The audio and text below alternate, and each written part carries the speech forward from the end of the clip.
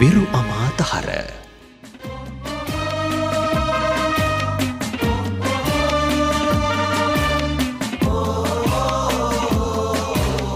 वर्ष 1991 ජූලි මාසයේ 13 වෙනිදා රාත්‍රිය ඔබට මට අමතක කරන්න බැරි මතකයක්. එදා LTT ත්‍රස්තවාදීන් පුපුරන ද්‍රව්‍ය පුරෝගෙන ආපු බුල්ඩෝසරේ නටබුන්නද මෙතන තියෙනවා. ඒ බුල්ඩෝසරේ මෙතෙන්ට එන්නේ අලිමංකඩ කඳුර විනාශ කරන්න. හැබැයි ඔවුන්ගේ බලාපොරොත්තු ඔවුන්ගේ සැලසුම් සියල්ල ව්‍යර්ථ කරන්න මේ බිමෙන් පහළුණු සිංහල ලේ ඇති සිංහ පුතෙක්ට හැකියාව ලැබෙනවා.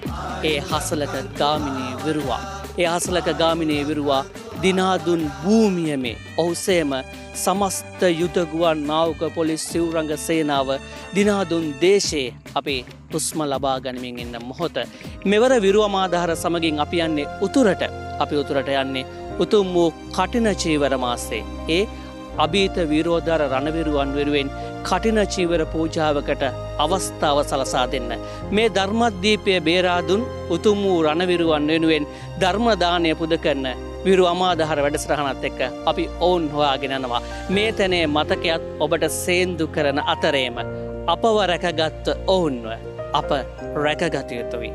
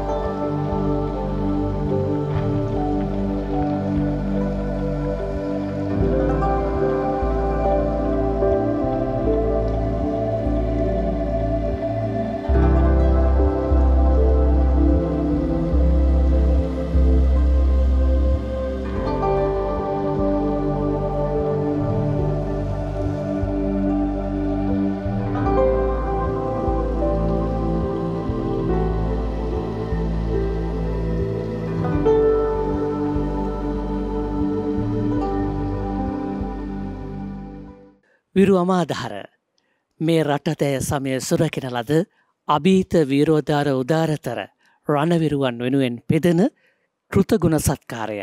විරු අමාදහර සමගින් අද අපි රැඳෙන්නේ 52 වන පාබල සේනාංක මූලස්ථානයේ. උතුරු කරේ රැඳී සිටින අපේ මේ උතුරු කරේ යුද්ධයේදී තමන්ගේ ඇස් ඉස්මස්ලේ නහර ජීවිත දන් දෙමින් මේ රට සුරකින ලද අභීත විරෝධාර උදාරතර රණවිරුවන් වෙනුවෙන් විරු අමාදහර ලියාවෙන් කරන්න සෝදානම්. විරු අමාදහර වැඩසටහන අපි ආරම්භ කරන්නේ 14 වන රණවිරු සැමරුම් දිනයදා. එදා සිට අද දවස දක්වා මේ ශ්‍රී ලංකාව පුරා ඇවිද යමින් උදාරතර රණවිරුවන් වෙනුවෙන් අපේ හදවතේ ගැඹුරුම තැන පිපෙන රතු පොපි මල්ලක ගෞරවය අපි ඔවුන්ට පුද කරනවා. එනිසාවෙන් අදත් විරු අමාදහර අරගෙන අපි මේ උතුරු කරයට එද්දී අද දවස තවත් පැත්තකින් සුවිශේෂී වෙනවා. අපි කටින චීවර මාසය තුලයි මේ විරු අමාදහර ඔබ වෙත කැඳවාගෙන එන්නේ. කටින චීවර මාසයේදී නාවක්කුලිය සමිද්දි සුමන විහාරස්ථානයේ කටින චීවර පින්කමත අද දවසේ 52 වන පාබල සේනාංක මූලස්ථානයේ සදැහැති දායකත්වයෙන් යුතුව ඉෂ්ට සිද්ධ වෙනවා. එයා සමගින් දම්මුරේ වැඩසටහන ඔස්සේ ප්‍රසන්න විජේසේන මහත්මයා ඇතුළු ඇතුගල් පුරවර කල්යාණ මිත්‍ර පිරිසත් එකී දායකත්වය සමගින් අත්වැල් බැඳ ගන්නා වග අපි තා ගෞරවයෙන් සිහිපත් කරනවා. ඒ වගේම විරු අමාදහර අද අප ඔබට මෙලෙස සමීප කරද්දී විකාශන දායකත්වය ගැන කටයුතු කරනවා කැනඩාවේ සේවය කරන විශේෂඥ ළමා වෛද්‍ය ක්‍රිෂාන්ති ගුණවර්ධන මහත්මිය. ඔවුන් සියලු දෙනාම ඊටම ගෞරවයෙන් සිහිපත් කරමින් අපට අවසර ලබා දෙන්න විරු අමාදහර ආරම්භ කරන්නට. විරු අමාදහර ආරම්භ කරන මොහොතේ අපට අනුකම්පාවෙන් විරු අමාදහර වැඩසටහන වෙනුවෙන් මේ උතුම් දම් සභා මණ්ඩපයට වැඩම කළා කම්මට්ටානාචාර්ය විනයාචාර්ය විද්‍යාවේදී නම කියන්නට අවසරයි අතිපූජ්‍ය උඩුදුම්බර කාශ්‍යප අපේ නායක ස්වාමීන් වහන්සේ. පළමු කොට අපේ නායක ස්වාමීන් වහන්සේව දම් සභා මණ්ඩපයට සාදුකාර බැද පිළිගනිමු. අවසරයි අපේ හාමුදුරුවනේ. සාදු සාදු සාදු. ඉන් අනතුරුව අප සූදානම් වෙනවා සුගත තථාගතයන්න් වහන්සේ විශේෂෙහි මල් පහන් සුවඳ දුම් සේම ගිලම්පස පූජා පවත්වමින් අද දවසේ මේ උතුම් මා හැඟි පුණ්‍ය කර්මයට සමාරම්භය ලබන්නට 52 වන පාබල සේනාංක මූලස්ථානයේ සහෝදර නිලදරුවන්ට ඊටම ගෞරවණීය ආරාධනා කරනවා මේ උතුම් වූ මල් පහන් සුවඳ දුම් ගිලම්පස පූජාවන් සුගත තථාගතයන්න් වහන්සේ විශේෂෙහි සිදු කරන හැටියට සුගත තථාගතයන්න් වහන්සේ විශේෂෙහි සිදු කළා වූ සියලු පූජාවන් අප සියලු දෙනාට අනුමෝදන් වේවායි ප්‍රාර්ථනා කරමින් අප සූදානම් විරු අමාදහර ආරම්භ කරන්නට. අපට යුද්ධයක් තිබුණේ නැහැ. අපිට තිබුණේ මානුෂීය මෙහෙයුමක්. මාවිල්ලාරු සොරව වහලා කුරිරු ත්‍රස්තවාදීන් කූරතම සටන් උපක්‍රම තෝරද්දී රණවිරුව 28000ක් තමන්ගේ ජීවිත දන් දීලා 27000ක් රණක්ෂිතයට පත්වෙමින් මේ රට වෙනුවෙන් දැවැන්ත මානුෂීය මෙහෙවරක් ඉෂ්ට සිද්ධ කළා. ඒ මානුෂීය මෙහෙයුමේදී ඔවුන් කළ කැපකිරීම අනන්තය ප්‍රමාණයි. සතුරගේ භූමියේ නිදිවර්ජිතව ගත කරා වූ රැයවල් ගණන කීයක්ද කියලා අදටත් අපි දන්නේ නැති රහසක්. ඔවුන් කලපෝස්සේ පීනා ගිය දුර කොතරම්ද කියලා අපි දන්නේ නැහැ. මහා වැසිවලට තෙමිමින් අවුවැසි නොතකමින් ඇතැම් විට එකම තැන රැඳෙමින් බූට් එක අස්සේ පණුව ගහනකම් බිම වැතිර ඉඳමින් සතුරාගේ භූමියේ निराහාරව සිටමින් ඔබ කළ කැපකිරීමට අපට වචනයෙන් කෘතගුණ පුදන්නට බෑ. ඉතින් අභීත විරෝධා රණවිරුවනි මේ ඔබ වෙනුවෙන් අප පුදන කෘතගුණ සත්කාරය ඔබ අපට බේරා දුන් මේ ධර්මදීපේ උතුම් වූ දහම් තුටු පඬුරු ඔබ නමින් වෙන්විය යුතුමයි. අතිගෞරවනීය නායක ස්වාමීන් වහන්සේ මේ ආදරණීය රණවිරුවන්ට දහම් තුටු පඬුරු ලබා දෙනු මැනවේ. ඊටාම ගෞරවයෙන් පාද නමස්කාර පූර්වකව අතිගෞරවනීය නායක ස්වාමීන් වහන්සේට ආරාධනා කර සිටිමු. අවසරයි අපේ හාමුදුරුවනේ. සාතු සාතු සාතු. ධර්මසේනට ප්‍රථමයෙන් තිසරණ සහිත පංචශීලයේ සමාදන් වෙන්න නමස්කාර කියන තුනක්.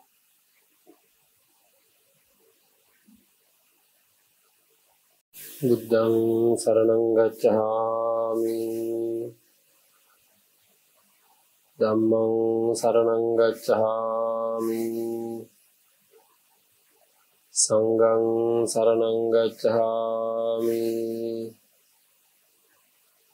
ဒုတိယံ පි බුද්ධං සරණං ගච්ඡාමි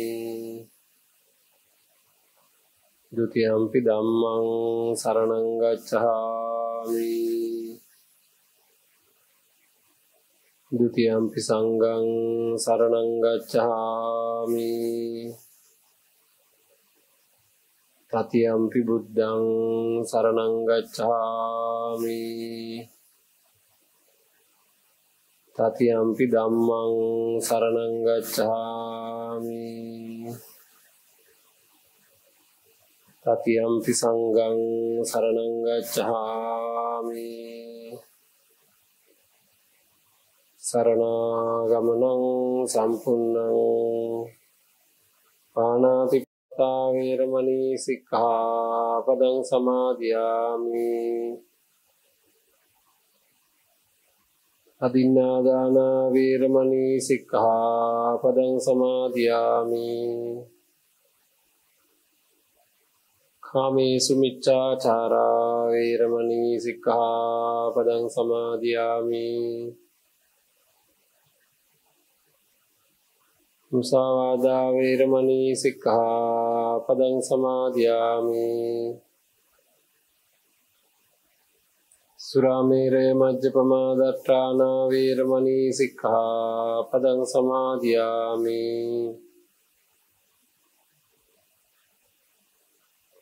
තිසරණේන සද්දින් පංචශීලං ධම්මං සාදුකං සුරක්ඛිතං කତ୍වා අප්‍රමාදේන සම්පාදේ තබ්බං. समन्ता चक्रवालेषु अत्रा गच्छन्तु देवता सद्धम्मं मुनिराजस् सुनन्तु सग्ग मोक्खदं ධම්මස්සවන කාලෝ අයං භදංතා ධම්මස්සවන කාලෝ අයං භදංතා ධම්මස්සවන කාලෝ අයං භදංතා. නමෝ තස්ස භගවතු අරහතු සම්මා සම්බුද්දස්ස. නමෝ තස්ස භගවතු අරහතු සම්මා සම්බුද්දස්ස. නමෝ තස්ස භගවතු අරහතු සම්මා සම්බුද්දස්ස. කායේන සංවරෝ සාදු සාදු වාචාය සංවරෝ මනසා සංවරෝ සාදු සාදු සබ්බත් සංවරෝ සබ්බත් සංවතා බික්ඛු සබ්බ දුක්ඛා පමුච්චති. ඊටම සද්ධා සම්පන්නව ශාසනික හැඟීමකින් ජාතික හැඟීමකින් යුක්තව කටයුතු කරමින් තමන්ගේ මෙහෙවර අතීතයේදී නිවැරදිවම සිද්ධ කරලා වර්තමානයේදී කළ යුතු මෙහෙය සම්පූර්ණයෙන්ම සිද්ධ කරමින් ඉන්න අපි මේ විරු අමාදහර වැඩසටහන තුළ උපරිම උත්සාහ කරන්නේ ශාසනය රැකලා දුන්න අපේ ජාතික වශයෙන් කටයුතු කරන මේ බොහෝ තරුණ පිරිසට අපි ශාසනික වශයෙන් කළ යුතු සේවය අපිට හැකි පමණින් කරන්නට තමයි මේ ගන්න හැම උත්සාහයක්ම. හොඳයි. ඒකෙන්ද එක කරුණකින් අපි මේ ශාසනය ගැන ශ්‍රද්ධාව ඇති කරගමු. අපිව දින ලද. ඔය අහන්නේ තමන්ව දින ලද කියලා. බුදුරජාණන් වහන්සේ දේශනා කළා තියෙනවා තමන් දිනා ගන්න ලෝකයේ දිනන්න ඉස්සෙල්ලා කියලා. ඒක ටිකක් අමාරුයි කියලා දේශනා කරලා තියෙනවා. හැබැයි යුද්ධයක් දිනලා බොහෝ පන්නරේ ලබාගත්ත මිනිස්සුන්ට තමන්ව දිනන එක එහෙම අමාරු දෙයක් නෙවෙයි. අපි අද මේ 52 වෙනි සේනාංකයේ පැත්තට එනකොට අපිට හම්බෙනවා හසලක ගාමිණී රණවිරුවාගේ අලිමංකඩ කඳවුරේදී අපි දකිනවා. ඊට කලිනුත් අපි ඇවිල්ලා දවල්ලා ගිහිල්ලා තියෙනවා. නමුත් අදත් අපි එතන එනකොට එතනදී ඒ ගැන සිහිපත් කරගෙන ආවා. කොහොමද එතුමා මේ වැඩේ කරේ? ඒ වැඩේ කරේ කොහොමද? තමන්ගේ පිරිස වෙනුවෙන්, රට වෙනුවෙන්, ජාතිය වෙනුවෙන් ඇතිවෙච්ච අති ප්‍රබල හැඟීමක්. අන්නේ ප්‍රබල හැඟීමක් ඕන වෙනවා ඕනම දෙයක් කරන්න. ඒකට කියනවා චේතනාව කියලා. චේතනාව ප්‍රබල වුණොත් තමයි ඇත්තටම චේතනාවක් නැතුව අපිට ඉඳගෙන ඉන්න තැනකින් නැගිටින්නවත් බෑ. මේක හොඳට තමන් ගැන හිතලා බැලුවොත් තේරෙනවා. එලාම් එකක් තියලා නිදාගත්ත වෙලාවක උදේ පාන්දර නැගිටිනවා කියලා නැගිටින්න ඕන කියන චේතනාව ප්‍රබල වෙනකන් මොකද වෙන්නේ? නැගිට ගන්න බෑ අංශභාගය හැදිලා වගේ ඇඳේ ඉන්නවා. එලාම් එක වදිනකොට නැගිට ගන්න බැරුව ඉන්නවා. හැම වෙලේම ප්‍රබල චේතනාව තමයි අපි ළඟ ක්‍රියාත්මක වෙන්නේ. ඔන්න ඔය මූල ධර්මය ගැන අපි පොඩ්ඩක් හිතමු. එතකොට අපිට අපූර්ව දෙයක් හිතා ගන්න පුළුවන්. තමන්ට තමන් පරදිනවා කියලා කියන්නේ අපිට උවමනාව තියෙනවා සමහර දේවල් වලින් වළකින්න.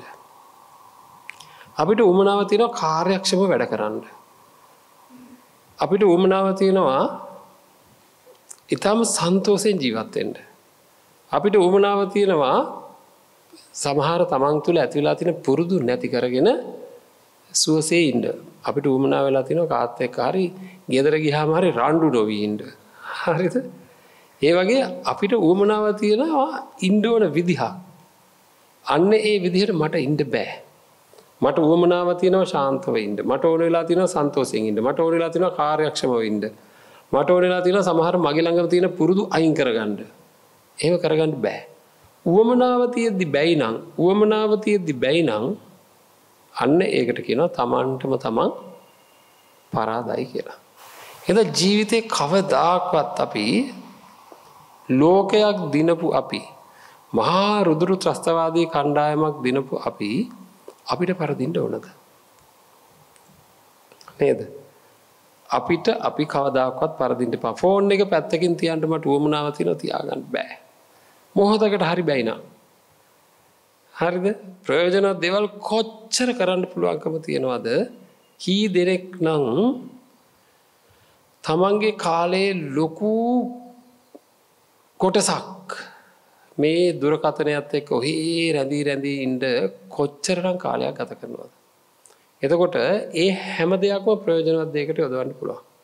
ඉතින් ඒකින්ද අපි ඊට විද්‍යාත්මකව බලමු මොකක්ද මේ කාරණාව කොහොමද මේක කරන්න කියලා. අපි දන්නවා කඹ අදින තරඟයක හයියෙන් අදින පැත්තට තමයි කඹේ ඇදෙන්නේ. හොඳට බලන්න අපේ හිත දිහා අපේ හිතෙත් තියෙනවා කඹ ඇදිල්ලක්. මොකක්ද කඹ ඇදිල්ල? මොන හරි වැඩක් කරන්න ගියාම අපි හිතමුකෝ ටිකක් නරක වැඩක් හරි කරන්න ගියාම කවුරු හරි කෙනෙක් කාමයේ වර්ධව හැසිරීමකට යන්න ලෑස්ති වෙනවා. කවුරු හරි කෙනෙක් සුරාපානයකට යන්න ලෑස්ති වෙනවා. එහෙම නැත්නම් කවුරු හරි කෙනෙක් Tamanට කරන්න තියෙන වැඩේ තියෙද්දි මේ නිදාගන්න දඟලනවා. ඒ වගේ මොනවා හරි දෙයකදී පවා මොකද වෙන්නේ? අපේ හිත ඔය කිව්වට අපිට පොඩි චෝදනාවක් කරනවා. මේක කරන්න එපා, මේක කරන්න එපා, මේක කරන්න එපා කියලා. හරිද? හොරකමක් කරන්න හිතච්ච වෙලාවක පවා ඒ වගේ දෙයක් කරනකොට අපේ හිත අපිට චෝදනාවක් කරනවා මේක කරන්න එපා කියලා. ඒ වගේම මගේ හිත මට කියනවා නෑ කොහොමද මං ඉවසන් ඉන්නේ කියලා හිත අදිනවා. කාමයේ වර්ධව හැසිරෙන පැත්තට අදිනවා. තවත් නොයේකුත් පැතිවලට හිත අදිනවා මෙහෙම. ඒතකොට දෙපැත්තට ඇදෙනවා. දෙපැත්තට ඇදෙනකොට එක පැත්තක් දිනනවා. දිනන්නේ නරක පැත්ත නම් ඒ කියන්නේ වැඩි බලයකින් අදින්නේ නරක දේ පැත්තට නම් ඒ වැඩේ වෙනවා. හරියට අනිත් පැත්ත කඹේ ඉන්න අනිත් පැත්තට ඒ පැත්තට කඹේ ඇද ගන්න උවමනාව තිබ්බට පුළුවන්ද? අනිත් පැත්තෙන් තදින් අදිනවා නම් බෑ. ඒ වගේ දැනිලා නැද්ද මගේ පාලනේ මගෙන් ගිලිහිලා යනවා සමහර වෙලාවට. බුදුරජාණන් වහන්සේ දේශනා කරලා තියෙන උදාහරණයත් එක්ක මේක කතා කරොත් හරි අපූර්ව උදාහරණයක් එක දේශනා කරලා තියෙන්නේ. මගේ ළඟට එනවා මට වැඩිය හයි හතිය තියෙන මිනිස්සෙක්. ඇවිල්ලා මගේ මේ අත බාහුවෙන් අල්ල ගන්නවා. අල්ලගෙන ආදීනවා මෙහාට මෙහෙනවා යන්න අnder වැඩේ කරන්න. මෙහෙනවා යන්න සුරාපානය කරන්න කියලා ඇදගෙන මට වැඩිය හයිය කෙනෙක් ඇවිල්ලා ඇදගෙන යනවා මම බෑ කියද්දි එපා කියද්දි මාව ඇදගෙන යනවා වගේ. ඇදගෙන ගිහිල්ලා සුරාපානය කරන තැනකට ගිහිල්ලා මේ අත අල්ලලා මෙහාට අරගෙන මේක වීදුරුවකට වක් කරලා බලහත්කාරයෙන් බෑ කියද්දි ගෙනල්ලා උගුරෙන් පල්ලෙහාට ධම්මලා හරි අර ආපු එක්කෙනා යනවා යන්න. ඊට පස්සේ මං බිව්වනේ තින් නේද? අදත් බිව්වනේ.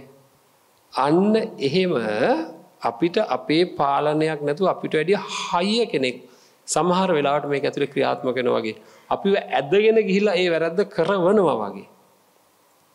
එහෙම එකක් තියෙනවා. අන්න ඒ ළඟට ඇවිල්ලා ඇදගෙන යන මේ අකුසලය හිතේම ඇතිවෙන එකට කියනවා අකුසලය කියලා. අන්න ඒක පාලනය කරන්න දත් මිටි කෑවට බෑ. ජීවිතේ හදාගන්න දත් මිටි කෑවට බෑ. හරිද? මොන හරි වැඩක් කරන්න ගියාම අපි මේක කරනවාමයි කියලා හිතුව පමණට කෙරෙන්නේ නැහැ. කෙරෙන්න නම් කෙරෙන්න අවශ්‍ය කරන හැඟීම උපද්දවන්න ඕන. ඇඳේ නිදාගෙන වැතිරලා ඉන්නකොට එලාම් එක වැදුනා කියලා ශරීරය ඉස්සෙන්නේ නැහැ. උස්ස ගන්න බෑ. ඔරලෝසු බල්ල පරක් වුණා කියලා දැනෙච්ච ගමන් අපි හොදටම පරක් වෙලා කියලා දැනෙච්ච ගමන් අන්න චේතනාව ඉක්මනට ඇගිටින්න ඕන කියන චේතනාව ප්‍රබල වෙනවා. ඇඳේ ඉන්න ඕන කියලා හිතන චේතනාවට වඩා වැඩිය. අන්න ඒක වැඩි වෙච්ච ගමන් මේ ශරීරය ඇස වෙනවා. නැත්නම් එහෙම්මම තියෙනවා. හරි දැන්ලා තියෙනව නේද? සමහර ලාවට නිදාගෙන ඉඳලා එකපාරටම හැරිලා වෙලා බලනකොට හොඳටම පරක් වෙලා. මොකද වෙන්නේ? පයින්නවා. නේද? අන්න ඒ වගේ දන්න මිනිස්සු අපේ පින්නත්නි හොඳ සිතුවිලි නරක සිතුවිලි කියලා જાති දෙකක් තියෙනවා. කුසල් සහ අකුසල් කියලා. අපි ඔක්කොම පැත්තකින් තියමු. පැත්තකින් තියලා මට කරදරයක් වෙන සිතුවිලි. මට අනර්ථයක් වෙන සිතුවිලි මොනවාද? මට අර්ථයක් වෙන සිතුවිලි මොනවාද? අන්න ඒ දෙක හොයාගෙන මම පරදිනවා නම් හැමදාම යම් කිසි දෙයකින් ඒකට වැඩිය ඒකෙන් වළකින්න අවශ්‍ය කරන හැඟීම ප්‍රබල කරන්න ඕන. ඒකෙන් වළකින්න අවශ්‍ය කරන හැඟීම ප්‍රබල කරන්න ඕන. අපේ හිත දිහා හොඳට බල අපි හිතේ මේ හැඟීම ප්‍රබල කරගත්තට පස්සේ ආය කරන්න දෙයක් නැහැ. ආය මොකක්වත් කරන්න දෙයක් නැහැ. උදාහරණයකින් මේක තෝරගමු. හරිද? එතකොට මේක හොඳට තෝරගන්න පුළුවන්. ඔන්න දැන් සුරාපානය ගැන අපි කතා කරමු. ඇබ්බැහිය කියලා එකක් තියෙනවා. ඉස්සෙල්ලාම බලමු මේ ඇබ්බැහිය. සුරාපානය විතරක් නෙවෙයි හැම දෙයකම තියෙනවා. මිනිස්සුන්ට තියෙනවා ඇබ්බැහි වෙනවා කියලා එකක්. මොකක්ද මේ ඇබ්බැහිය කියලා හොයාගත්තාම අපිට අනිත් පැත්තට වැඩ කරන්න පුළුවන්. දන්නවද? ආදරය කියන්නේ ඇබ්බැහියක් කියලා. ඇබ්බැහිය කියන්නේ මොකක්ද දන්නවද? යම්කිසි ආකාරයක හිතක ඇති වෙන යම්කිසි විශේෂ තත්ත්වයක්. ඒ තත්ත්වය තුළ අපේ හැසිරීම වෙනස් කරනවා. සංකීර්ණ තත්ත්වයක් කියලා සඳහන් කරන්නේ වෛද්‍යවරු කියන්නේ ඇබ්බැහිවීම කියන්නේ සංකීර්ණ තත්ත්වයක් මනසේ ඇති වෙන සුව කළ හැකි එකක්. හරිද? හැබැයි ඒක අපේ හැසිරීමට ඍජුව බලපානවා කියලා. ඒ කියන්නේ අපේ යහපත් දේවල් අයින් වෙන්න බලපානවා කියලා. මොකක්ද මේ කියලා බලන්න. අපේ හිත හරි පුදුමයි. අපේ හිත හැම වෙලේම සතුට හොයනවා. බලන්න නැද්ද කියලා? ඉන්න හැම තැනකම අපේ හිත මොකද කරන්නේ? සතුටක් හොයනවා. හැම වෙලේම සතුට තියෙන තැනට රිංගන්න හදනවා. එතකොට අපිට මොන හරි දෙයකින් සතුටක් ලැබෙනවා. දැන් අපි තණ්ඩ අවුරුදු 15ක 16ක විතර වගේ පිරිමි ළමයෙකුට පාරේ ඇවිදගෙන යනකොට ඔන්න ගැහැණු ළමයෙක්ව දකිනලා විශේෂ සතුටක් උපදිනවා. ඇත්තටම එහෙම උපදිනාට පස්සේ මේ පිරිමි ළමයා මොකද කරන්නේ? ආයසරයක් මේ පැත්ත හැරිලා බලනවා. බලලා හිත සතුටු කරගන්නවා. ආය අනිත් පැත්ත බලනවා. ආය අර පැත්ත බලලා හිත සතුටු කරගන්නවා. ආය මේ පැත්ත බලනවා. ආය අර පැත්ත බලලා හිත සතුටු කරගන්නවා. ආය මේ පැත්ත බලනවා. ඒකල පහුවෙන්දට මොකද කරන්නේ? පහුවෙන්දට ආයේ මේ පැත්තේ පොඩ්ඩක් කැරකෙනවා. නේද? කැරකිලා කොහොම හරි අර රූපේ දකිනවා. දැකලා ආයේ සතුටු වෙනවා. ආයෙ ඔන්න අහක බලා ගන්නවා. ඊට පස්සේ එයාත් එක්ක කතා කරනවා. ඊට පස්සේ හිනහා වෙනවා, කතා කරනවා. ඒ වගේ දිගින් දිගට ඒ රූපයෙන් සතුටු වෙන්න පටන් ගන්නවා වැඩිපුර. ඒ රූපයෙන් වැඩිපුර වාර ගානක් සතුටු වුණාට පස්සේ මොකද අපේ හිතට වෙන්නේ? ඒ රූපය නැතුව බැරි වෙනවද නැද්ද? නේද? අපි ඒ මානසිකත්වය ගැන දන්නේ නැහැ. ඒ රූපය නැතුව බැරි වෙනවා අපිට. අපේ හිත තද ගිනි ගැනිල්ලක් ඇති කරනවා මේ රූපේ දැන් දකින්න නැතනම්. කලින් එහෙම ප්‍රශ්නයක් තිබුණේ නැහැ.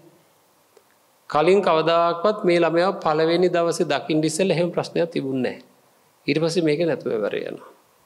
හරිද? අනිත් දේවලුත් එහෙමද නැද්ද බලන්න.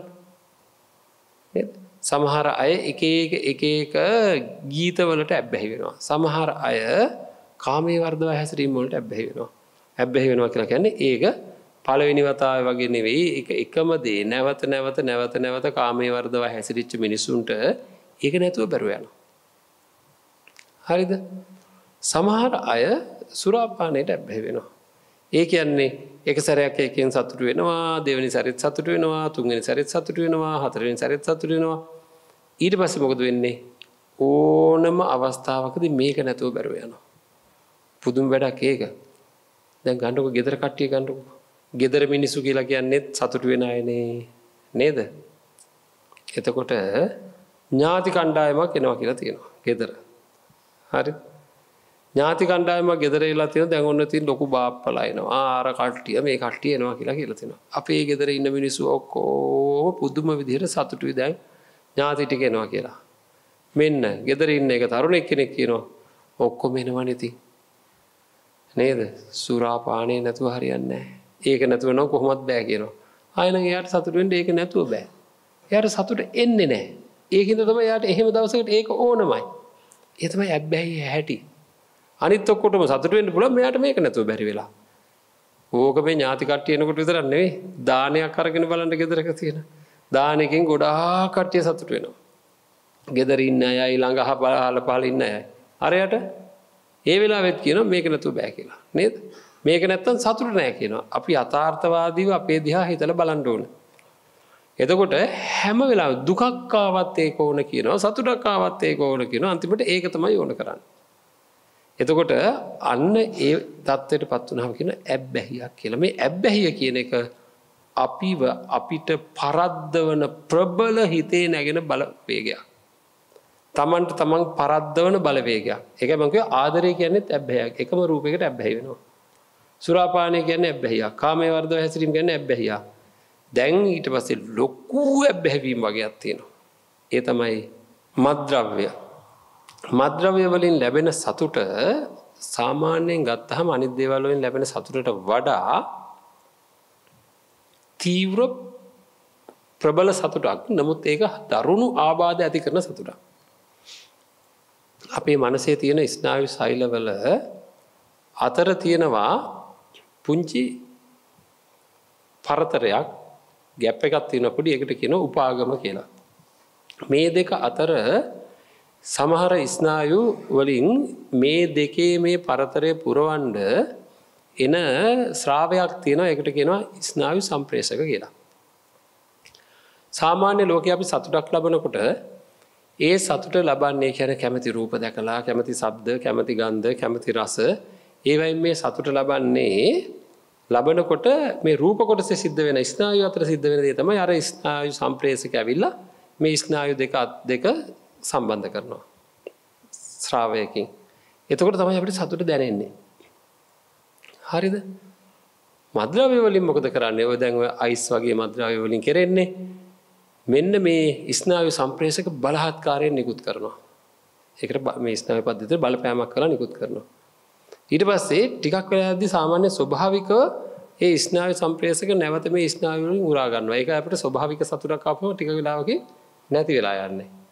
අයිස් වලින් වගේ දෙයකින් මොකද කරන්නේ? මේක ආපහු උරා ගන්න එකත් બ્લોක් කරනවා. දැන් එළියට මේක බලහත්කාරයෙන් අරගෙන ආපහු ගන්න දෙන්නෙත් නැහැ. වැඩි වෙලාවක් මේ ස්නායු සම්ප්‍රේෂක තියෙනවා. මෙහෙම ස්නායු දෙකක් අතර තියෙන ස්නායු සම්ප්‍රේෂක වැඩිපුර වෙලාවක් තියෙනවා. එතකොට අපිට වැඩිපුර වෙලාවක් සතුට දැනෙනවා. බොහොම ටික දවසයි එක සැරයක් දෙසරයක් වගේ පාවිච්චි කරපුවාම මේ නිකුත් කරන ස්නායු පද්ධතියෙන් අර සාමාන්‍ය සතුටේදී ස්නායු සම්ප්‍රේෂක පිට කරන්න නැතුව යනවා. සරල සිද්ධාන්තයක් විදිහට මේක ගොඩක් ගැඹුරින් හොයන්න අපිට එච්චර ගැඹුරින් ඕන වෙන්නේ නැහැ. නමුත් ඕන නම් හොයන්න. වෙන්නේ මද්ද්‍රව්‍ය වලින් මෙන්න මේක පිට කරන්න නැතුව යනවා.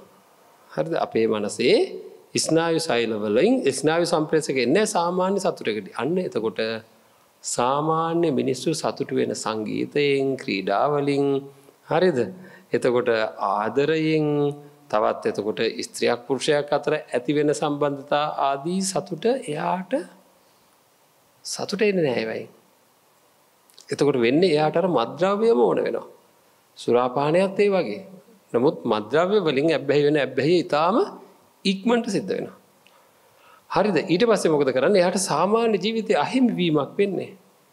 වෙනදා ලබන සතුට නැති වෙනකොට ඒවට තියෙන වටිනාකම නැතුව යනවා. සුරාපානයෙන් වැඩිපුර කරන කට්ටියට ගෙදර ගියා වුණත් ඉතින් ගෙදර කට්ටියත් එක්ක තියෙන සතුටට වැඩිය අරක තමයි වැඩි. ඒකෙන් විතරයි සතුට ලබන්න පුළුවන් වෙන්නේ. අන්න ඒක දරුණු ඇබ්බැහිවීම අපරාධේ. එකම දේ කර ඉන්න වෙනවා. සාමාන්‍ය ලෝකයේ තියෙන සතුට නැති කරගෙන අර වෙනත් සතුටකට හැබ්බැහි වෙනවා. ඊට පස්සේ වියදම් විතරයි. ඒ විතරක් නෙවෙයි මනසේ සෛල වලට හානි වෙනකොට තීක්ෂණ බුද්ධිය නැතු යනවා. සංනිවේදන හැකියාවක් නැති වෙලා යනවා. නිින්ද අඩු වෙනවා ටික බොහෝ කායික රෝග ඇති වෙනවා. ඇඟ වේවුලන ගතිය ඇති වෙනවා. මේ වගේ ගොඩාක් ප්‍රශ්න ඇති වෙනවා. ඉතින් ඒකින්ද දැනට කුමන දෙයකටවත් ඊළඟට දැනට තියෙන ලොකුම ඇබ්බැහිය තමයි මම නිකන් කියනවා පොඩ්ඩක් හිතලා බලන්න අපේ යහපත් මැතිතුමා මොකද කියන්නේ සර් අයිසෙක් නිව්ටන් ළඟ අර ගහ යටට වෙලා බලාගෙන ඉන්නකොට අර ඇපල් ගෙඩිය වැටෙනකොට ස්මාර්ට්ෆෝන් එකක් අතේ තිබ්බනම් එයාට ගුරුත්වාකර්ෂණය ගැන සිතුවිල්ලක් එයිද නේද මම ඒක එහෙම කියන්නේ අද ළමයින්ට කල්පනා කරන්න වෙලාවක් නැහැ ජීවිතය ගැනවත් ඉස්සර අපිට නැගිටිනකොටම ඇඳේ ඉඳලා නැගිටිනකන් ඇඳට වෙලා කල්පනා කරන්න කාලයක් තිබ්බා. නිදා ගන්න ගියාම ඇඳට ඒ වෙලාවෙ ඉඳන් නිින්ද යනකම් කල්පනා කරන්න කාලයක් තිබ්බා. වැස්සකට අහු වුණොත් කල්පනා කරන්න කාලයක්. මම කියන්නේ නිකන් හම්බෙච්ච ඒවා ජීවිතය ගැන කල්පනා කරන්න. වැස්සකට අහු වුණොත් බස් එකේ යනකොට නිින්ද ගියේ නැත්නම් කල්පනා කරන්න කාලයක් තිබ්බා. හරිද? හුඟක් වෙලාවට තිබුණා හැම වෙලාවක්. ඒ ගොඩක් වෙලාවල් තිබුණා. දැන් මට එක ළමෙක් මේ ළඟදී කියනවා මේ මට ශරීර කෘත්‍යයන් කරන වෙලාවෙත් ෆෝන් එක නැතුව බෑ කියලා. ශරීර කෘත්‍යයන් කරන්න යන වෙලාවේ පවා ෆෝන් එකත් එක්කම යන්න ඕනේ කියලා කියනවා. එතකොට බලන්න ඒ වෙලාවකවත් අඩුම ගානේ නෑ ජීවිතය ගැන හිතන්න. නිින්ද යනකම්වත් නෑ. ඒකෙන්ද අපිට ජීවිතය ගැන හිතන්න වෙලාවක් නැති වෙලා තියෙනවා. යථාර්ථවාදීව අපේ ජීවිතයේ ඇත්ත తත්වය ගැන හිතන්න මං කොතනද ඉන්නේ මම මොනවද කරන්නේ මට මොනවද කරන්න පුළුවන් මං කොච්චර ශක්තිමත් කෙනෙක්ද කියලා අඩුම ගානේ තමන්ගේ ශක්තිය ගැනවත් තමන්ට හිතන්න. එහෙම වෙලාවක් නෑ. ඇයි? අරක හුර බල ඉන්න වෙලා හැම පොඩි නිදහසක් හම්බෙන හැම වෙලාවෙම ක්‍රියාවන් දෙකක් අතර මොනවා හරි රාජකාරියක් හෝ නැත්නම් ගෙදරදී හෝ මොකක් හරි ක්‍රියාවන් දෙකක් අතර පුංචි පරතරයක් කාල පරතරයක් එනකොට එතෙන්ට මේ ස්මාර්ට්ෆෝන් එක රින්ගලා ඉවරයි. එහෙනම් ජාතියක් විදිහට අපිට නිර්මාණශීලී හැකියාව නොයි ව්‍යවසායකත්වය ගැන කතා කරනවා ගොඩක්.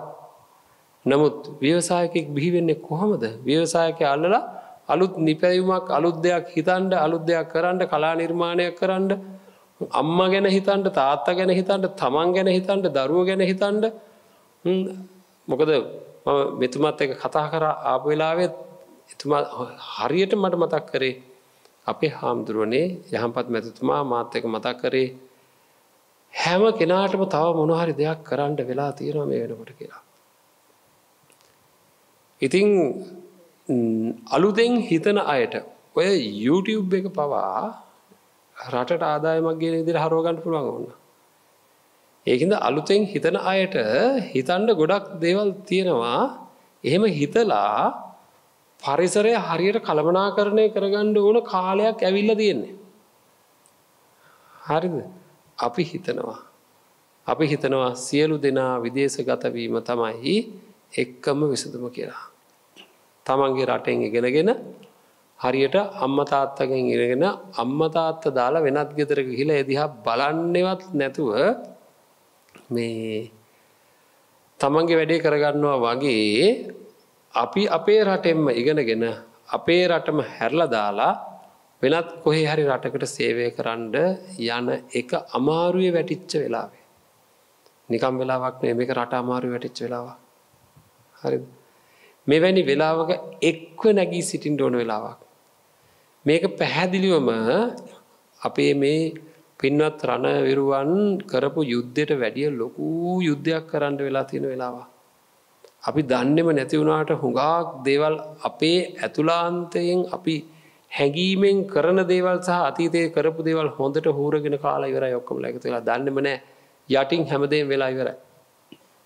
ඒක නිසා අපි වෙනුවෙන් නැගී සිටින්නට නම් පළවෙනියෙන් කොන්ද කෙලින් තියාගෙන හිට ගන්න ඕනේ. කොන්ද කෙලින් තියාගෙන හිට ගන්නවා කියලා කියන්නේ තමන්ට පරදින්න නැති වෙන්න පුහුණු කරන්න ඕන. පළවෙනි දේ.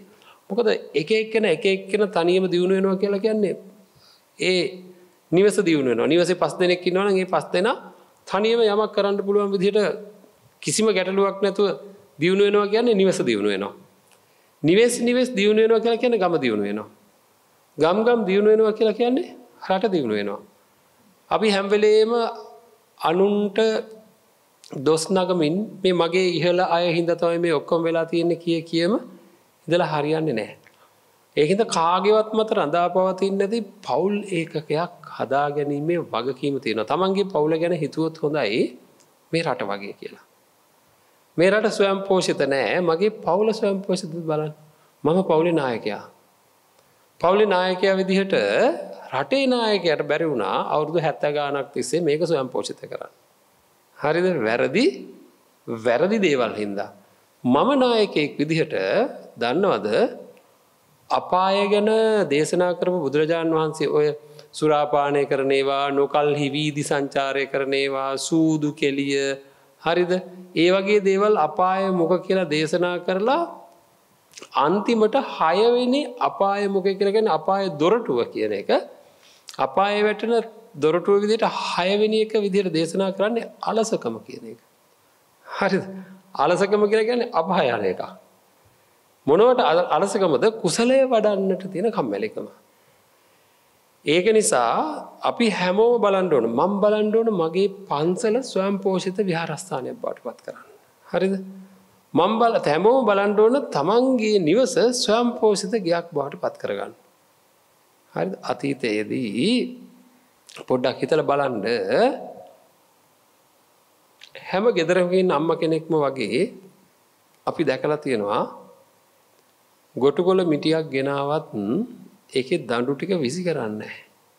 ඒක කොහේ හරි හිටවනවා. මහා ලොකු ව්‍යාපාර කරේ නැහැ.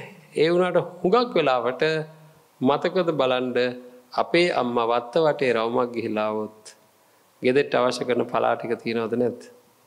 ඒ ටික හදලා තියෙන්නේ. පලා කවදාකවත් කරපිංචා මිටි විකුණන්න අපේ රටේ තිබුණේ නැහැ ඉස්සර. ලැජ්ජායි වගේ කරපිංචා පිටියක් වෙන කොහෙන් හරි අරන් එන්න. හරිද? දැන් හැමදේම කොස්පවා විකුණන්න තියෙනවා දැන්. ඒක නිකන් සාමාන්‍ය දෙයක් වෙලා තියෙනවා.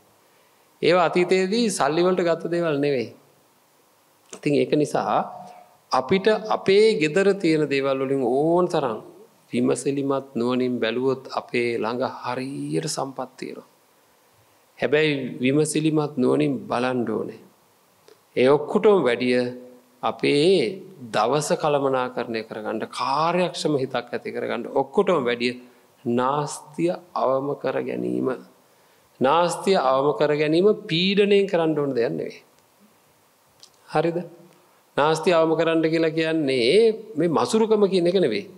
මසුරුකම කියලා කියන්නේ Tamanට තියාගෙන පාවිච්චි කරන්න නැතුව ඉන්න එක. අනුන්ට දෙන්නෙත් නැහැ. හරිද? Taman හා තියෙන සම්පත් අනුන්ට යයි කියලා බයකුත් තියෙනවා මසුරට. එහෙම එකක් නෙවෙයි. මේ කියන්න හදන්නේ අපිට හොඳින් කල්පනා කරලා බලලා නාස්තිය අවම කරගෙන කාර්යක්ෂමතාවය වැඩි කරගන්න මානසිකත්වය. මේ සියලු මානසිකත්වයන් හරියන එක දෙයක් තියෙනවා.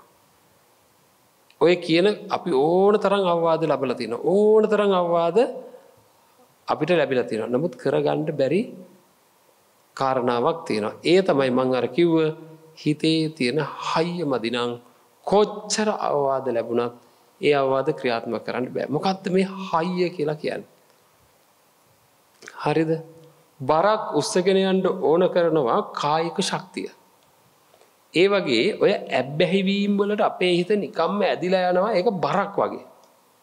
ඇබ්බැහි දැන් මත්ද්‍රව්‍ය වලට ඇදිලා ගිය කෙනාට බරක් තියෙනවා. ඒක නැතුව ඉන්න බෑ. සුරාවට ගිය කෙනාට බරක් තියෙනවා.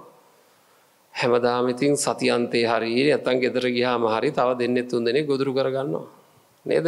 ඒක කරේ නැත්තම් ලොකු බරක් වගේ. එතකොට අන්න ඒක නවත්තන්න බරක් උස්සගෙන යනවා වගේ මේක දරා ගන්න ඕනේ. හරීම ක්‍රමානුකූලයි මේ කතාව. මේ බලන්න මේක කොච්චර ලස්සන කතාවක්ද කියලා.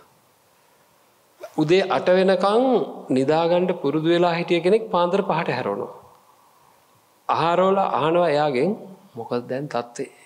මොනවද දැනෙන්නේ කියලා. එතකොට එයා කියනවා මගේ ඇඟ ඔක්කොම රිදෙනවා, මගේ හිත ඔක්කොම රිදෙනවා, මට ඉන්න බෑ කියනවා. එයා කියනවා මාව පෙරලා දාන්න මට ඉන්න බෑ. නේද? ඒකනේ නැවත බුදියන්නේ. දරා ගන්න බැරුව නිදියන්නේ නේද? දරන්න බැරුව බුදියන්නේ. දැන් දෙවෙනි දවසෙත් කතා කරනවා. පළවෙනි දවසේ නිදියන්න දෙන්නේ නැහැ. හරි. මැරෙන්නේ නැහනේ.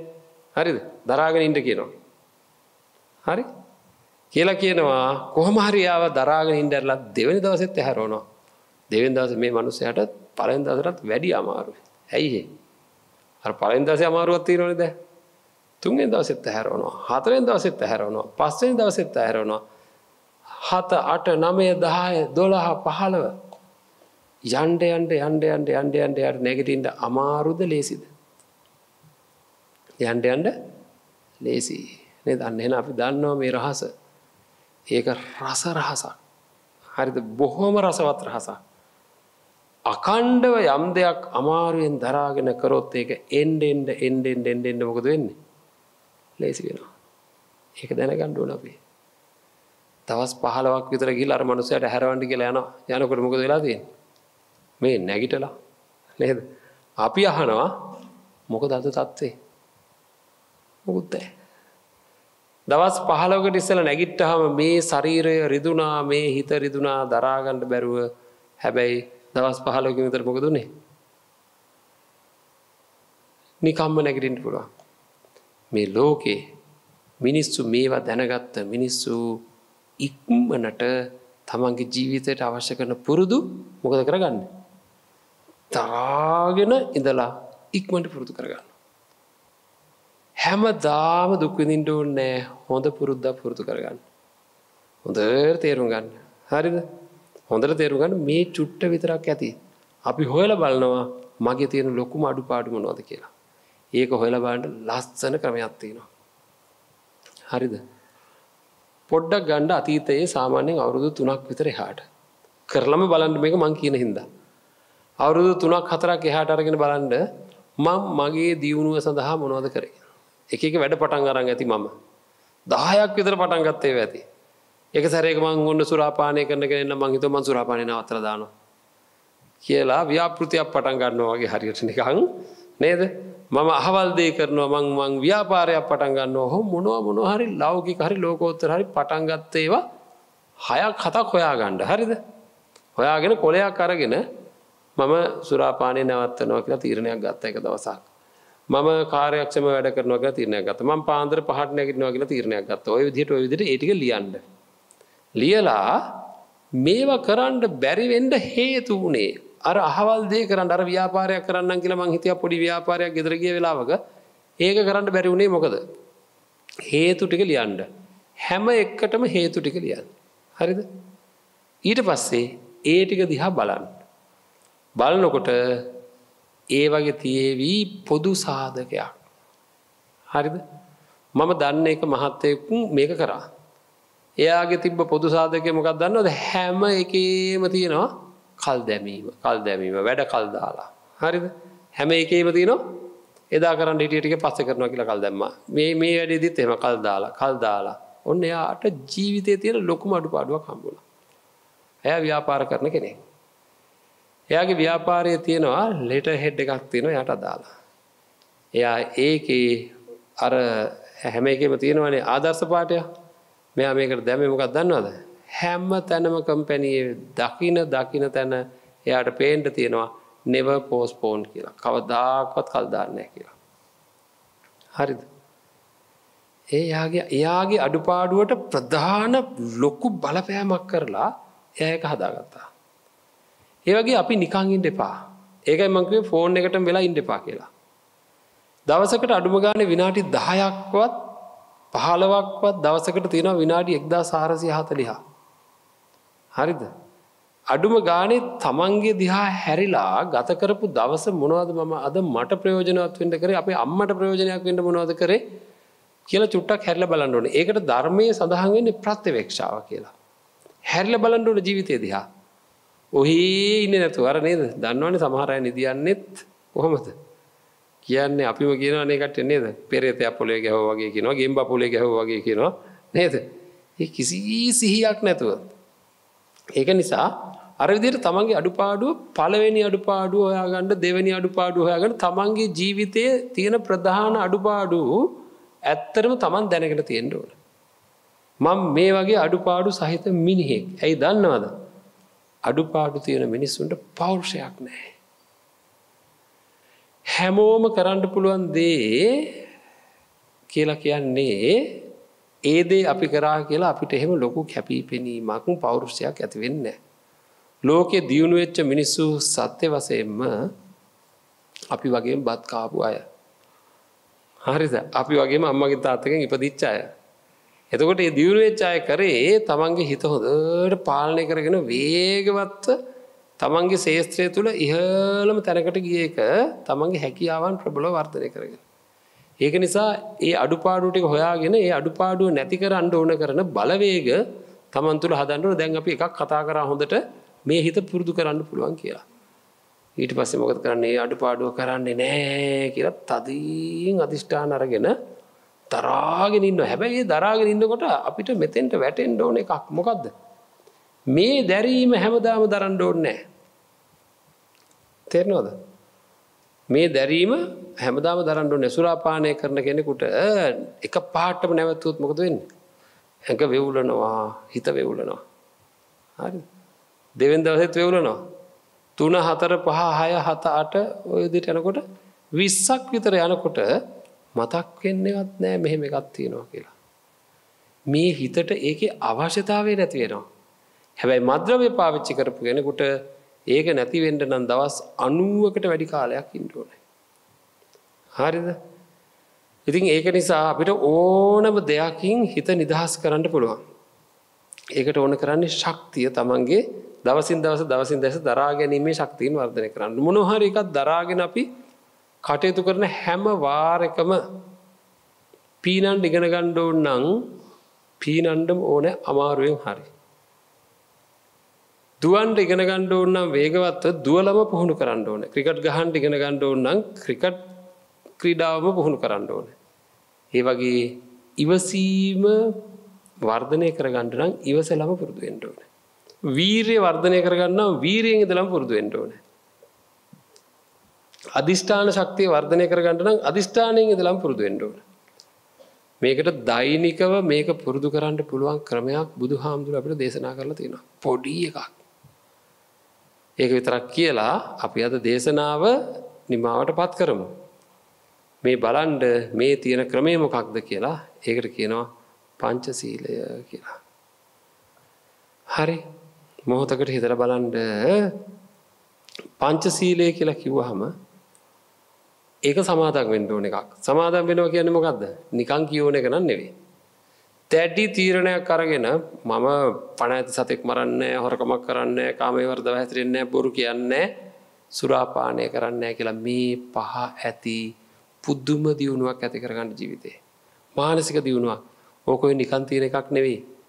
අපි හිතන තරම්ම මේ පුංචි සරල දෙයක් නෙවෙයි පංචශීලය කියලා කියන්නේ. පංචශීලය රැක්කේ නැත්තම් ලෝකයේ තියෙන ලොකුම වැරදි ටික වෙනවා. පංචශීලය රකින්න කෙනා තුලින් ලොකු වැරද්දක් වෙන්නේ නැහැ. බලන්න මිනිහක් මරනවා කියන එක පළවෙනි සිල්පදයට අදාළයි. නේද? බැංකුවක් මට්ටමටම හොරකම් කරනවා කියන එක දෙවෙනි එකට අදාළයි.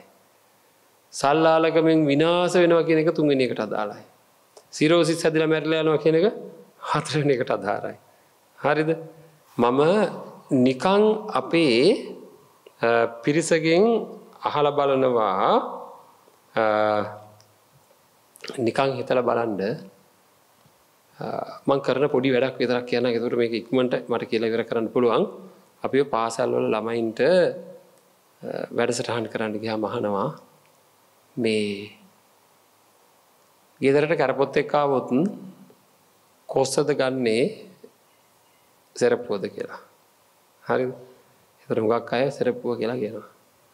ඊට පස්සේ අපි යාට අර සතාව පොඩි කරලා මරනකොට එයා විඳින දුක් පිළිබඳව සංවේදීව කියලා දෙනවා.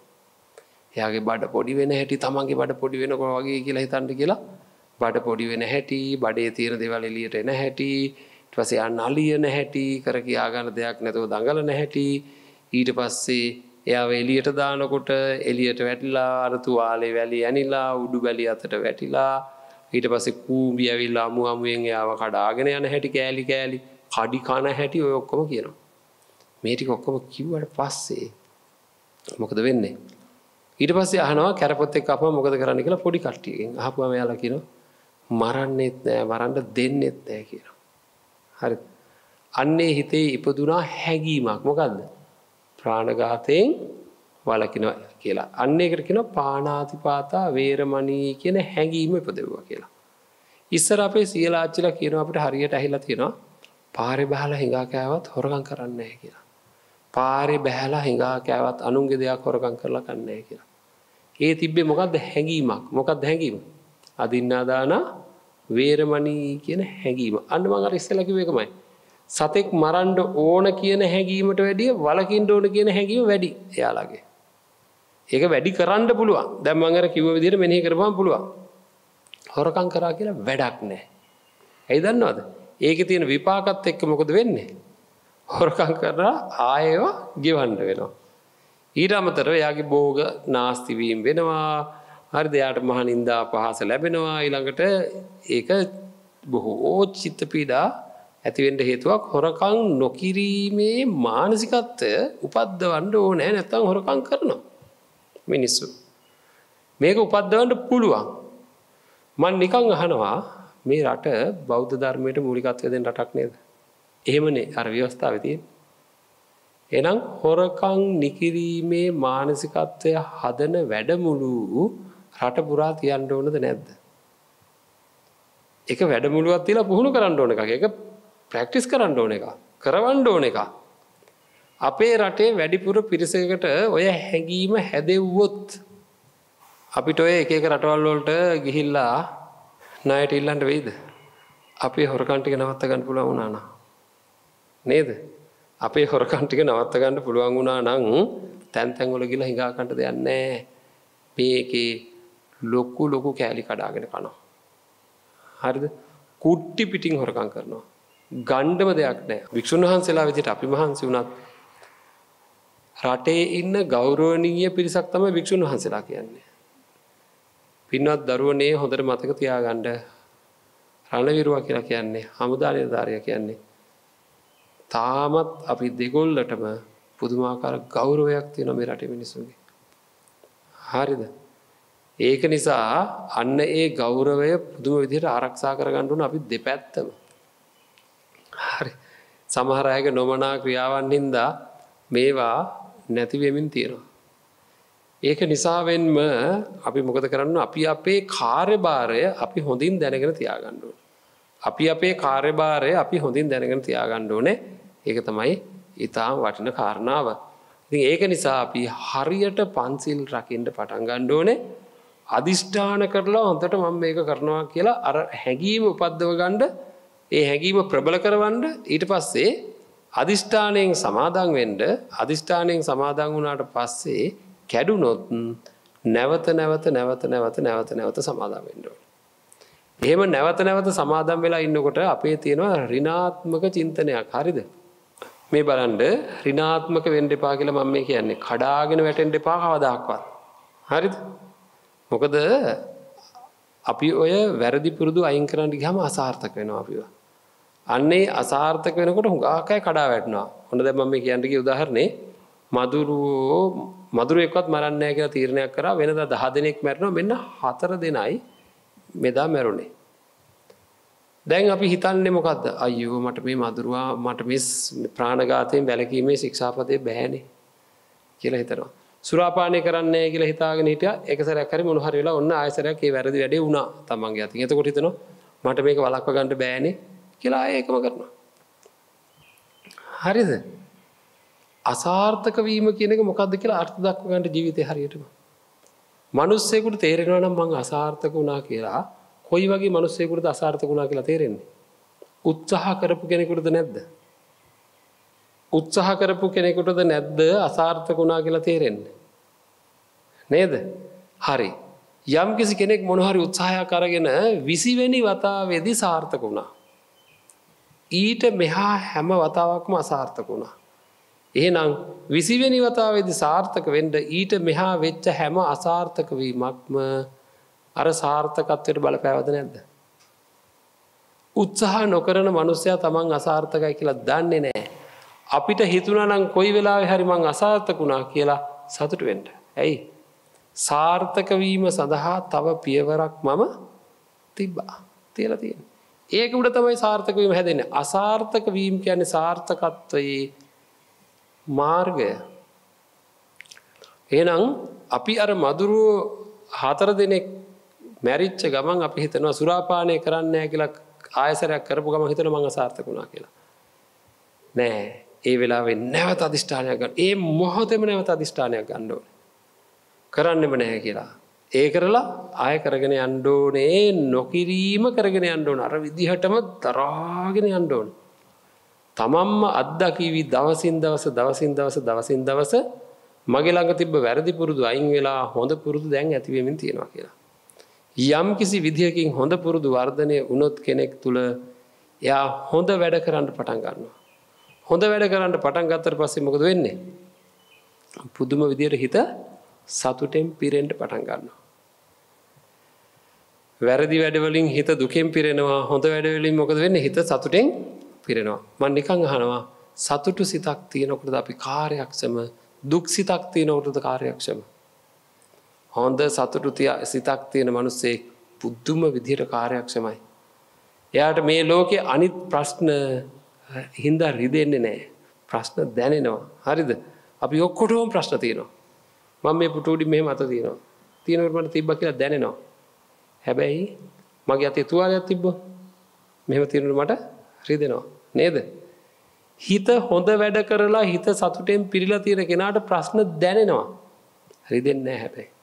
ඇයි රිදෙන්නේ නැත්තේ? එයාගේ හිත සතුටෙන් පිරීලා තියෙන්නේ. ඒකින්ද කුසල් වර්ධනය කරන කෙනෙකුට යහපත් සිතුවිලි වර්ධනය කරලා යහපත් වැඩ කරන තත්ත්වයට පත් වෙච්ච කෙනෙක්ගේ හිත සතුටෙන් පිරෙන්න පටන් ගන්නවා. ඒකට යනවා දවස් 15ක් 20ක් විතර. හරි Taman දන්නේම නැති සතුටකින් හිත පිරෙනවා. ඒකට කියනවා චිත්ත ප්‍රමෝදය කියලා. හරිද? අන්න ඒක පුරවා ගන්න ඕනේ අතුලාන්තයෙන්. එතකොට අර හැම ඇබ්බැහියකටම දෙන වටිනාකම් නැති වෙනවා. ඒවා ඒ තරම් වුමනා වෙන්නේ නැහැ. ආදරේ වුණත් එහෙමයි. ජීවිතයේ ආදරේ එපා කියලා කියනව නෙවෙයි. ඒ මතම රඳා පවතින්න එපා. ඒ මත්තෙම රඳා පැවතුනොත් මොකද වෙන්නේ? වෙන වැඩක් කරගන්න හම්බෙන්නේ. හරිද? පොඩ්ඩක් එහෙම වුණොත් මේක ඇතුළ පීච්චෙනවා දැවෙනවා වගේ දැනෙන මෙලෝ වැඩක් කරගන්න හම්බෙන්නේ. ඒ හින්දා කාගේවත් මත රඳා පවතින්නේ නැති සතුටක උරුමයක් තියෙනකොට ආපස්සට අදින බලවේග වලින් අපිට අයින් වෙන්න පුළුවන්. බුද්ධ ශාසනයේ තියෙන කුසල් කියලා කියන හැම එකක්ම ඇතුළෙන්ම සතුටක් උපදින දේවල්. පංචශීලයත් එහෙමයි. හරිද? ඒක නිසා ඔය අපි කතා කරපු හැම දෙයක්ම ධර්මයේ තැන් තැන් වල තියෙන දේවල් මම ඔය කිව්වේ. ඒකින්ද බුද්ධ ධර්මය කියලා කියන්නේ බුද්ධ ශාසනය කියලා කියන්නේ අපේ දරුවනේ පුදුම වටින ශාසනයක්. මිනිසුන්ට සියලු ප්‍රශ්න තියෙද්දි සතුටෙන් නිදහසේ ඉන්න පුළුවන් තැනක් තමයි බුද්ධ ශාසනය කියලා කියන්නේ. ඒක අන්න එහෙම වටින දෙයක්. අපි හොඳට හිතලා බලන්න අපේ ජීවිතේ කවදාක්වත් මේ ප්‍රශ්න විසඳලා හිත සතුටටපත් කරනවා කියන එකක් වෙන්නේ නැහැ. ඇතුළ සතුට කරගන්න එක තමයි කරගන්න ඕනේ. එතකොට එහෙම ක්‍රමයක් මේ ඊටාම අල්පයක් මම මතක් කරේ. නමුත් මේක තුල අපිට විසඳුමක් තියෙනවද නැද්ද? ඊටාම අල්පයක් මතක් කරේ. එහෙනම් බුද්ධ ශාසනය කියලා කියන්නේ මේ ලෝකයේ තියෙන ඉහළම ඉහළ මානසික තත්වයක් ඇති කරගන්න වැඩපිළිවෙලක් තියෙන පණිවිඩයක් බුදුරජාණන් වහන්සේගේ දේශනාව කියලා කියන්නේ. යන්න බැරි ඉලක්කයක් නැහැ. හිත පාලනය කරගෙන හිත සකස් කරගන්න කෙනෙකුට යන්න බැරි ලෞකික හෝ ලෝකෝත්තර ඉලක්කයක් නැහැ. ඕනම ඉලක්කයකට යන්න පුළුවන්. වැටි ඉන්න ඕනේ නැහැ. නිකං පැත්ත වැටිලා ඉන්න ඕනේ නැහැ. මේක ශක්තිමත් කරන්න. ඒකට පංචශීලය පාවිච්චි කරන්න. හරිද? ඒ වගේම අර දරාගෙන දැනගෙන ඥාන සම්ප්‍රයුක්තව දැනගෙන දරාගෙන පන්සිල් ආරක්ෂා කරන්න, ඒ වගේම අනිත් දේවල් තමන්ගේ ඇබ්බැහි වීම අයින් කරන්න එක වචනයයි මතක තියාගන්න ඕනේ. මොකක්ද අපි කිව්ව? ප්‍රබල වචනයක් මතක තියාගෙන බණ කියන තැනින් නැගිටිනකොට මේ වචනේ මතක තියාගෙන නැගිටින්න. මොකද්ද? මට පෙරදිච්ච මිනිහෙක් බවට පත් වෙන්නේ නැහැ. හරිද? මට පරදින්නේ නැහැ. එච්චරයි. හරිද? මෙච්චර රුදුරු ත්‍රස්තවාදී කණ්ඩායමක් විනාශ කරලා සමූල ඝාතනය කරලා මහා ධෛර්යයෙන් රට ජාතිය වෙනුවෙන් වැඩ කරපු මගේ හිත තුල තියෙන ශක්තිය හරියට පාවිච්චි කරොත් මට මාව පරදින්න නැති තත්ත්වයට පත් කරගන්න පුළුවන්. මට මාව පරදින්න නැති තත්ත්වයට පත් කරගන්නවා කියලා කියන්නේ ලෝකෙම දිනන්න පුළුවන්. අත්හදා බලන්න කියලා කියන්නේ. ඉස්සෙල්ලාම හිතේ බෑ කියලා. පස්සේ තමන්ගේ හිත සතුටු වෙනකොට හිත සංසුන් වෙනවා.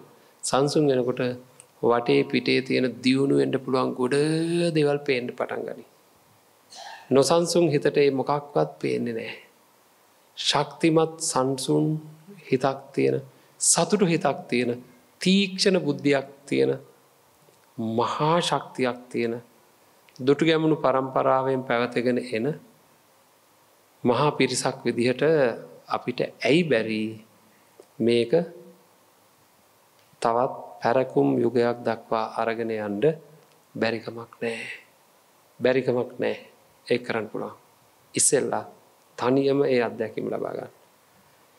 ඒකයි ධර්මයෙන් අපිට ලබා දෙන්න තියෙන පිහිට කවදාකවත් නැත්නම් අපිට සැනසීමක් ලැබෙන්න බෑ. අපිව බේරගත් අපේ පින්වන්ත මේ දුවා දරුවන් සහ අපේම සහෝදරයන්ව අපි බේරාගත යුතු කාලයයි කියන තැන ඉඳගෙනයි අපි කළ යුතු යුතුයකම සිද්ධ කරන්නට පෙරගැහෙන්නේ. ඉතින් හැම දිනාටම තමන්ගේ ජීවිතේ ඊටාම සුවපත් භාවයට පත් කරගන්නට ශක්තිය ධෛර්යය ලැබේවා කියලා ප්‍රාර්ථනා කරනවා. තාමත් මේ යුතුයකම් අතහරින්නේ නැතුව මේ ප්‍රදේශයේ තියෙන සෑම විහාරස්ථානයකට මම දන්න හැටියට මහා සැලැස්මක් ඇති කරගෙන පළවෙනි රාජකාරිය විදිහට විහාරස්ථානවල දානීය සැපයීම රාජකාරිය විදිහට කටයුතු කරමින් ගෞරවනීය ස්වාමින් වහන්සේලාගේ සියලු අඩුපාඩු සකස් කරමින් මේ ප්‍රදේශවල ඒ බුද්ධ ශාසනයේ ස්ථාපිතභාවය ආරක්ෂා කරන්නට අප්‍රමාණ වෙහෙසක් දරමින් කටයුතු කරමින් අද දවසේ මේ කඨින චීවරයක් අපේට තියාගෙන හෙට උදෑසන මේ කඨින චීවරය පූජා කරලා හැම කෙනෙක් මේ සඳහා අනුමෝදන් වෙලා මේ සූදානම් වෙන්නේ බුද්ධ ශාසනය රකින්න තවත් මේ රකින්න. ඉතින් ඒකින්ද බුද්ධ ශාසනය රකින්නවා කියලා කියන්නේ කොහේ හරි කෙනෙක්ගේ හිතක් සැනසෙනවා කියන එක. එච්චරයි බුද්ධ ශාසනය වෙන මොකක්වත් නැහැ. දැවෙන තැවෙන පිච්චෙන හිතක් කොහේ හරි තැනක සැනසෙනවාමයි බුදුහාමුදුරන්ගේ පණිවිඩය ලබා දුන්නොත්. ඒ සඳහා පාලමක් වෙච්ච අපේ මේ පින්වන්ත පිරිසට තමන්ව ජයග්‍රහණය කරන්න අවශ්‍ය කරන ශක්තිය ධෛර්යය ලැබේවා. හෙට දවසේ සිද්ධ කරන්නා වූ මේ කඨින චීවර පූජාවත් ඒ සඳහාම වේවා. තම තමන්ගේ චිත්තසංතාන ජය ගන්නටත් ඒ වගේම ජීවිතය ජයග්‍රහණය කරන්නට තමන්ගේ පවුල්වල දුවා දරුවන් ඒ වගේම ස්වාමි දියණිවරුන් මව් දෙමව්පියන් ආදී සියලු දෙනාටමත් උතුම් යහපත සිද්ධ වෙන්නටත් හැම දෙනාටම සියලු දුක් වේවන් කොට උතුම් නිවනින් සැනසෙන්නටත් ධර්ම ශ්‍රවණයේ ආනිසංසය වගේම මේ සිද්ධ කරන්නා වූ සියලුම පුණ්‍ය ශක්තියින් හේතු වේවා කියලා හැම දිනාම වෙනුවෙන් ප්‍රාර්ථනා කරනවා. හැම දිනාටම සම්මා සම්බුදු සරණයි.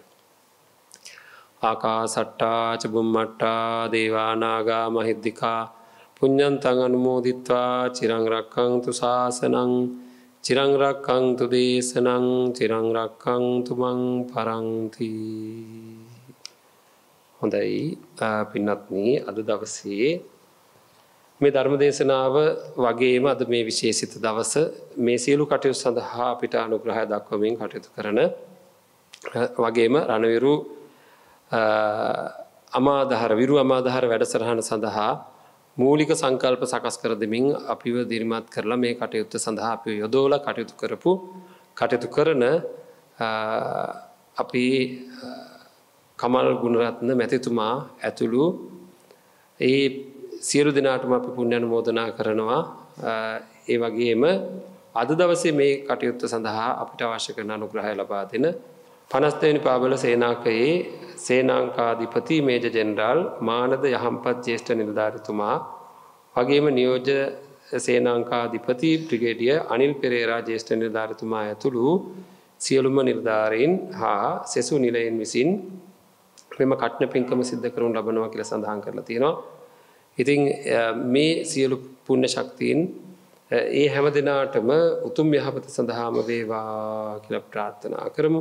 ඒ වගේම මේ හා සමාන්තරව කුරුණෑගල කල්යාණ මිත්‍ර පිරිස ප්‍රසන්න විජේසේන මහතා ඇතුළු කල්යාණ මිත්‍ර පිරිස විශේෂයෙන් මේ කඨින චීවර පින්කමේ දායකත්වයෙන් කටයුතු කරනවා. ඉතින් ඒ හැම දිනාටමත් උතුම් යහපත සිද්ධ වන්නට හේතු වේවා කියලා අපි ප්‍රාර්ථනා කරනවා.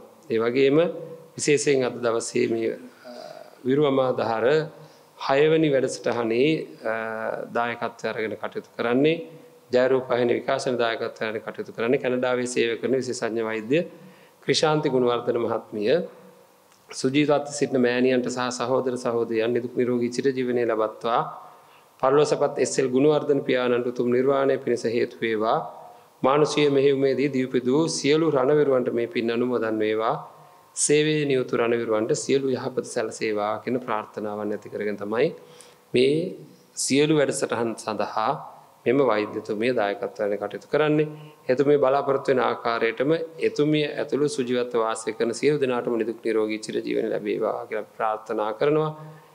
සුජීවත්ව සිටින මෑණියන් සහෝදර සහෝදරයන් ඇතුළු සියලු දෙනාටම නිදුක් නිරෝගී චිරජීවන ලැබේවා. මිය පරලෝකීය ගුණවර්ධන පියාණන් ඇතුළු කොටගත් සියලුම ඥාතීන්ට වගේම මානුෂීය මෙහෙයුමේදී දීපදු සියලු රණවිරුවන්ට මේ පින් අනුමෝදන් වේවා කියලා ප්‍රාර්ථනා කරනවා. සේවයේ නියුතු සියලුම රණවිරුවන්ට සියලු යහපත සැලසේවා කියලා ප්‍රාර්ථනා කරනවා. හැම දිනාටම උතුම් බුද්ධ ශාසනයේ ආනුභාවය ත්‍රිවිධ රත්නයේ ආනුභාවය ලැබේවා. සියලු දෙවියන්ගේ රැකවරණය ලැබේවා. ඒ වගේම චිත්තසංතාන සුවපත් වෙලා මේ ජීවිත සාර්ථක කරගෙන සසර සුවපත් කරගෙන උතුම් නිවනින් සැනසෙන්නට හේතු වේවා කියලා ප්‍රාර්ථනා කරනවා. හැම දිනාටම සම්මා සම්බුදු සරණයි. සෑම සුන්දර ජයග්‍රහණයක් පිටිපස්සෙම මහත් ඛේදනීය කැපකිරීමක් තියෙනවා. අපේ රටට නිදහස කියන ඒ සුන්දර ජයග්‍රහණය පිටිපස්සේ තියෙන්නේ මේ ආදරණීය රණවිරුවන්ගේ කැපකිරීම.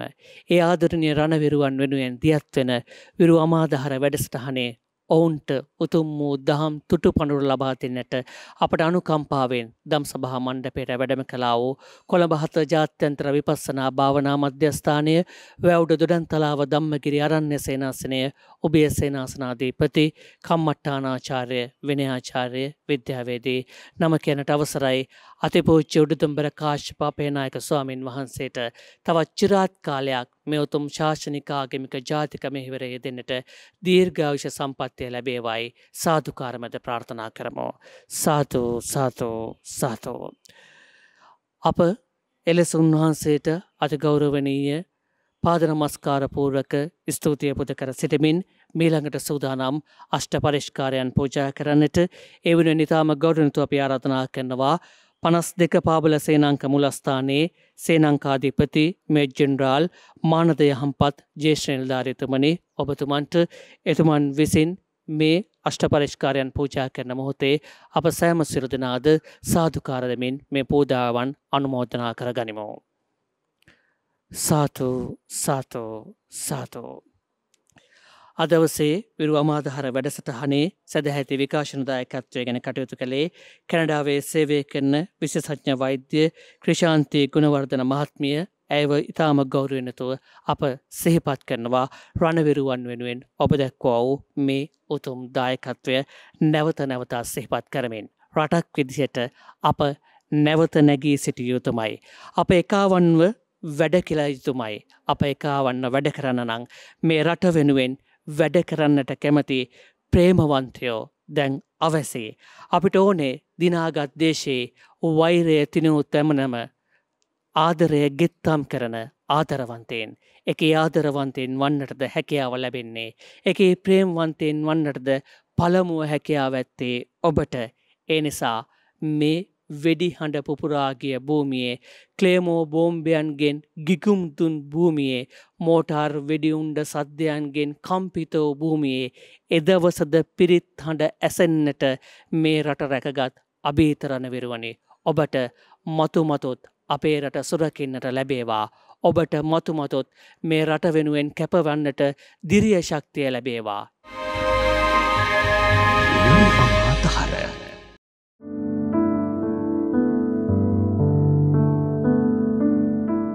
ව්‍යාපනය නාවක්කුලිය සමිද්ධි සුමන විහාරස්ථානයේ මෙවර කටින පූජෝත්සවේ කටින ධර්මානුශාසනාව විහාරස්ථානයේදී පැවැත්වුණේ පූජ්‍යපාද උඩදුම්බර කාශ්‍යප ස්වාමීන් වහන්සේගේ වැඩමවීමෙන්.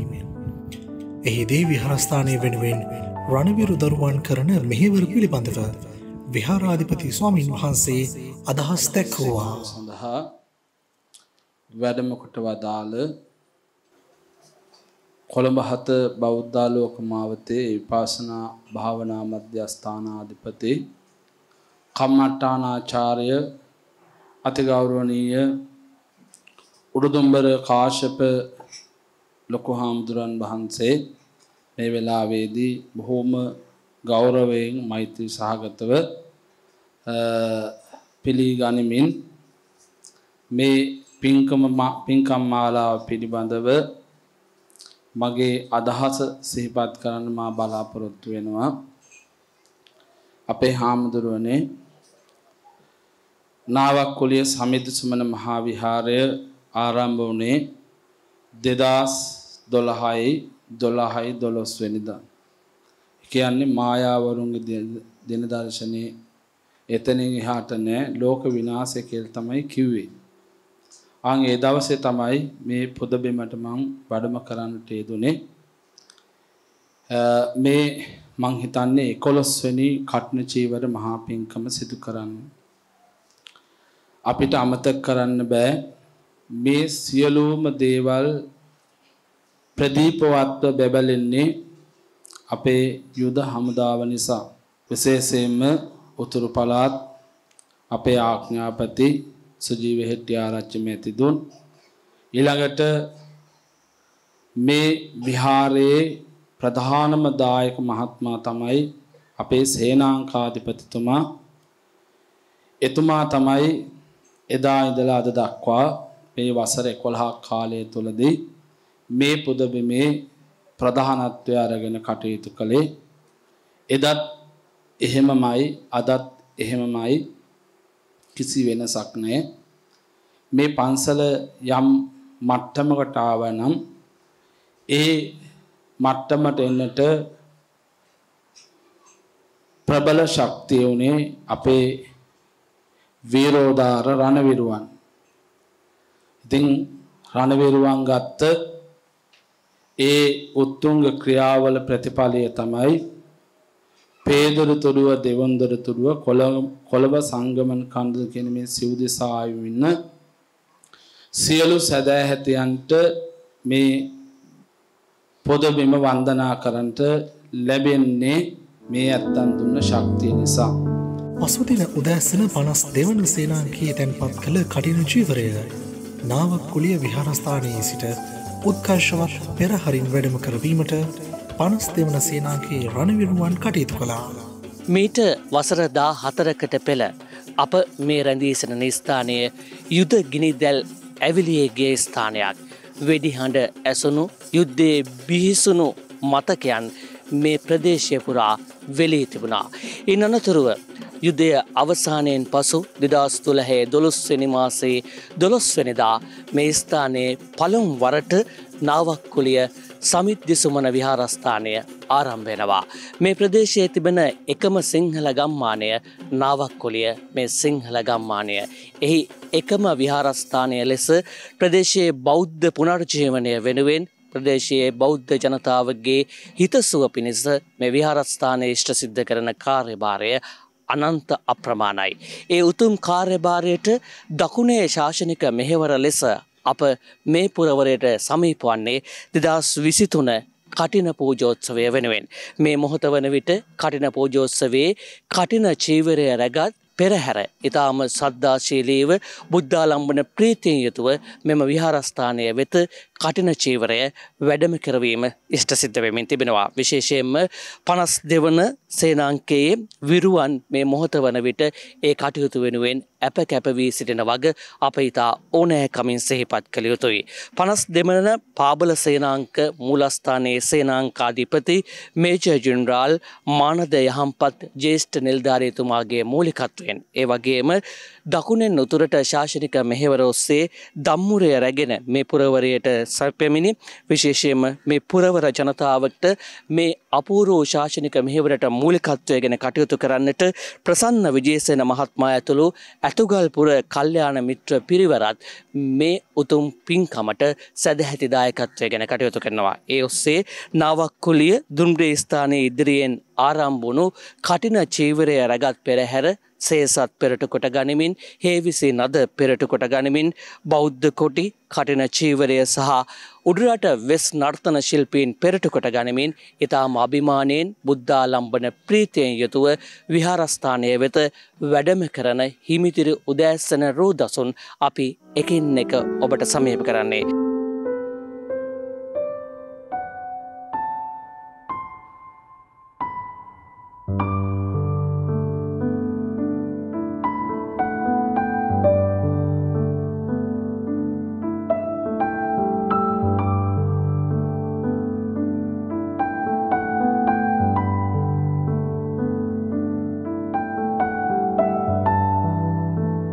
උතුරේ යුදගිරි නිවා මෛත්‍රිය පතුරුවන්නට කටයුතු කරන දැයේ විරුවනි නිදුක් නීරෝගී දිගසිරිසුව ලබත්වා.